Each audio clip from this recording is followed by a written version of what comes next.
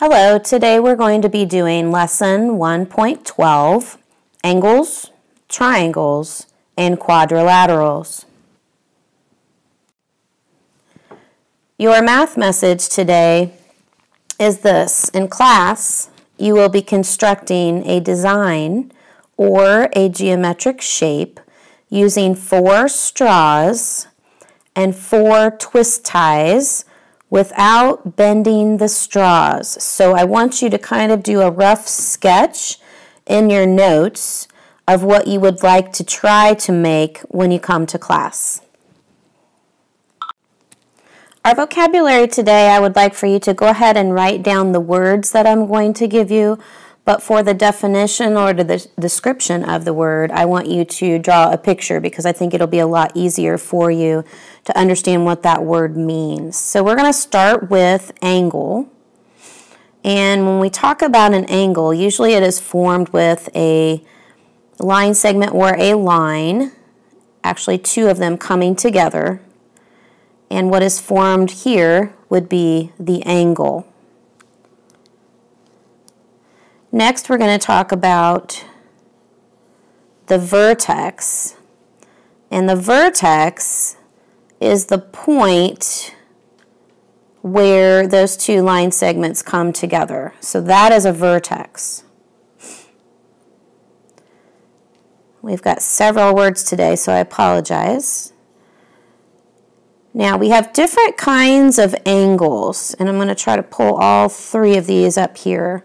So we have an acute angle, an obtuse angle, and we have a right angle. And all of these are determined by the angle's measurement. So an acute angle is going to be an angle that is smaller than 90 degrees. So this would be an acute angle. So less than 90 degrees. An obtuse angle is going to be larger than 90 degrees.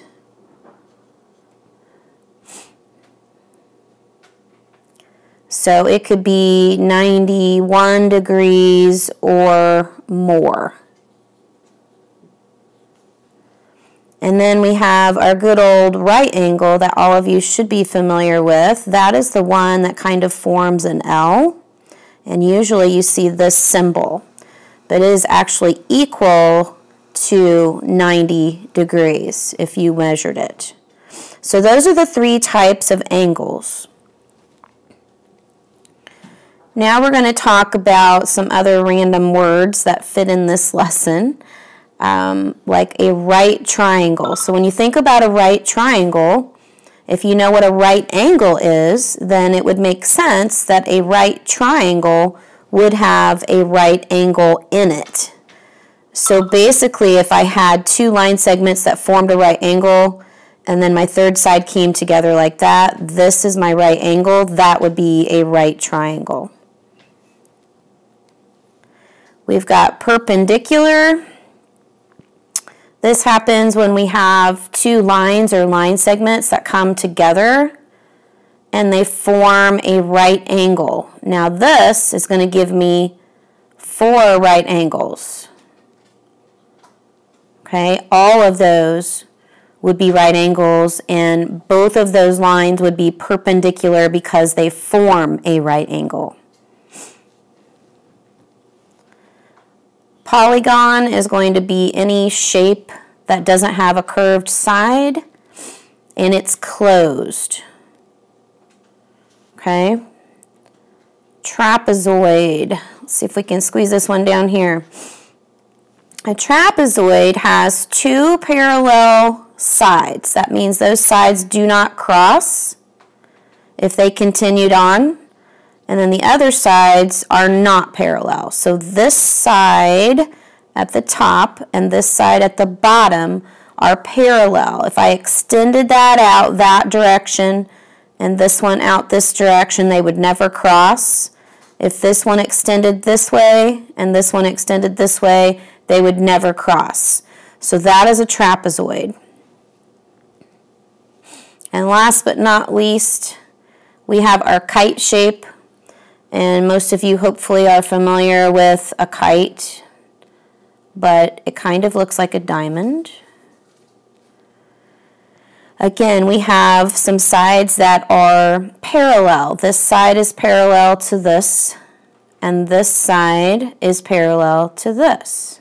So that would be your kite shape. Okay, for our practice today, we're going to do some things that are similar to what you'll be doing in class.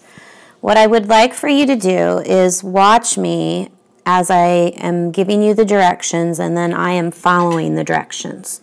So let's say that you are asked to draw angle CFB.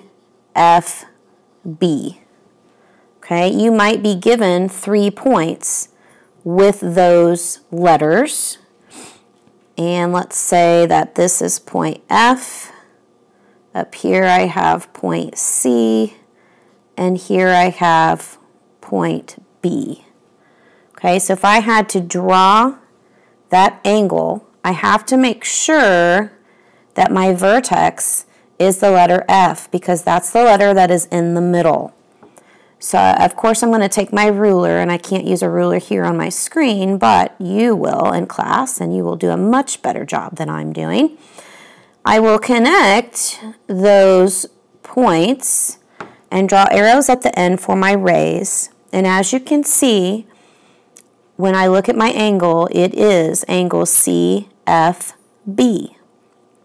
Could I call it anything else? Yes, it could also be angle BFC. Okay? Now, what is the vertex of this particular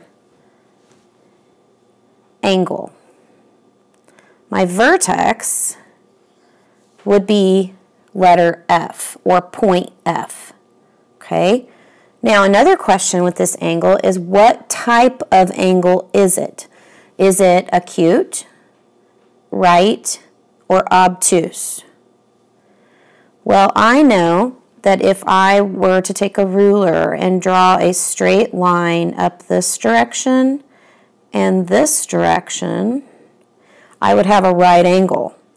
That particular angle, angle CFB, looks smaller than a right angle, so it would be acute.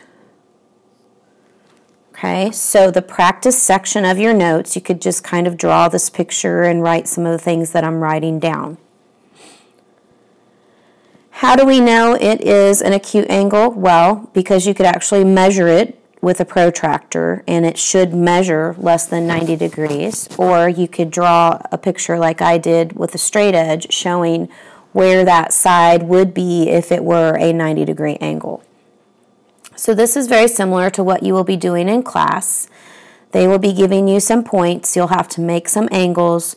You'll have to figure out what kind of angle it is. You might be asked to draw a triangle as well. So you might have 3 points and connect it as a triangle. So if we connected those 3 points, and then we would just make a fourth or a third line there, sorry, and we would look at this triangle and ask ourselves, what kind of triangle is it? Is it a right triangle? If it were a right triangle, I would have a straight up and down L shape on one side that would form a right angle. So no, this is not a right triangle. Now, if I labeled this triangle with some letters here and asked you some questions, I want you to think about whether the questions are true or not. Could I say that line segment AC is parallel to line segment AB? Just want you to think about that for a minute. So that would mean that those line segments would never cross if we made them go longer than they are currently. Also, I want you to think about, does this triangle have any perpendicular sides? So that would mean two sides that came together and formed a right angle. Hopefully you figured out that no, there are no perpendicular sides, and also line segment AC and line segment AB are not parallel, because if I extended this side out, it would go that direction, and this side would go this direction, and they would cross, they would intersect. Now your ticket to group today is going to be just a little bit different, because I'm not going to have you actually work out a problem. You're going to look at the two pictures that I'm going to draw for number 1 and number 2, and you need to tell me which picture is a right angle. Are you ready? Here we go.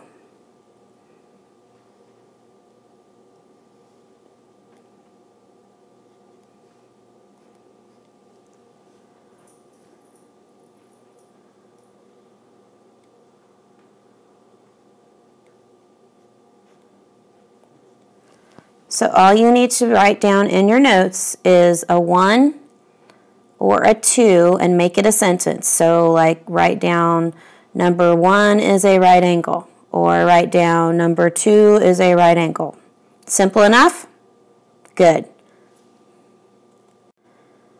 I will see you in class next time. That's enough for now.